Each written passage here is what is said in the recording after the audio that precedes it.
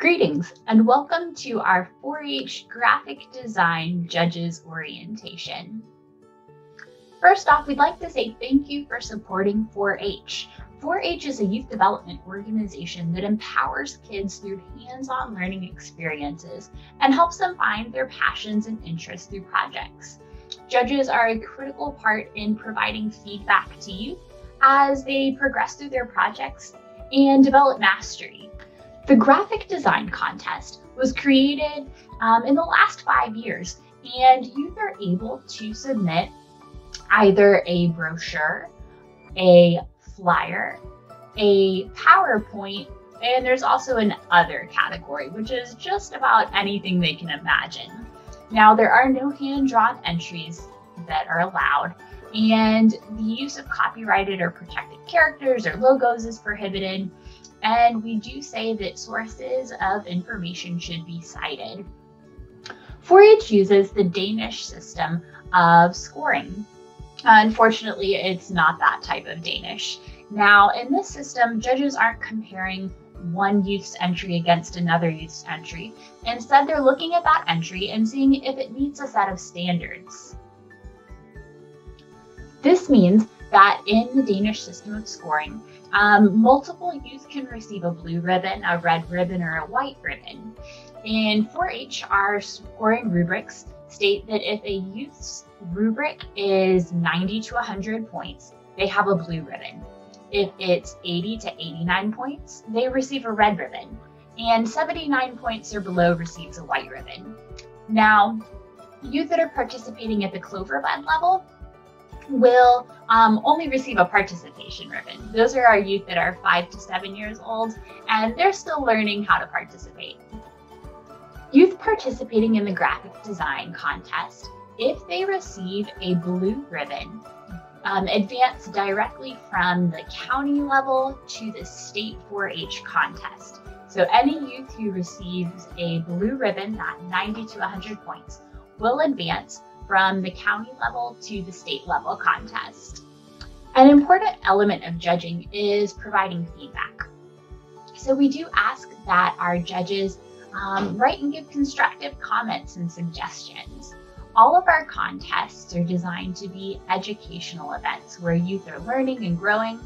We want to focus on some positives and be specific. If there's a challenge that you notice, then give some solutions, and avoid using words like always or never or ever or loaded words, and mix kind of some criticism with praise. We recommend the sandwich method, which we'll talk about in a moment.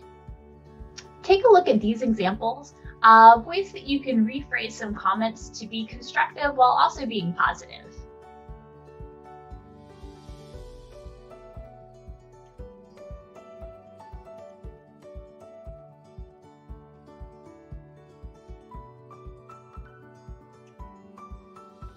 We do recommend that sandwich approach to giving feedback, and that means using a positive criticism along with something that youth can improve, and then followed by something else that's positive.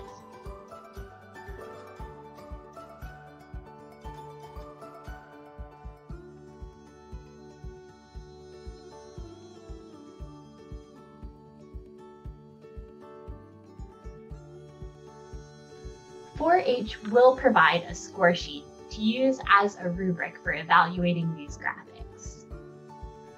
Take a moment to look at the descriptions on each event that you'll be judging and the scorecard. You're going to want to make sure that you fill in all of the blanks that require a numerical score, and be sure to check the addition of your scores before you enter them.